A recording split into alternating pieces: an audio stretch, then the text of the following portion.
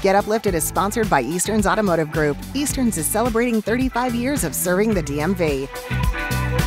So we talked about the World Series. It's over now. It might not have involved our Nationals this year, but I'm still feeling uplifted this morning thanks to a local star student who was honored during the series. Madison Williams is a Nats Youth Baseball Scholar Athlete. Hello. And she represented the Nationals as the Academy's Youth of the Year. Maddie was one of 10 honorees from across the country from different ball parks or, teams at Saturday's game. The 8th grader from D.C. Scholars Public Charter School has been a part of the Nats Academy for the last 6 years. She earned Youth of the Year because of her stellar attendance and leadership skills. So to learn more about the Nationals Youth Baseball Academy, we have a link in this story on our website, WUSA9.com. Way to go, Maddie. We'll be right back.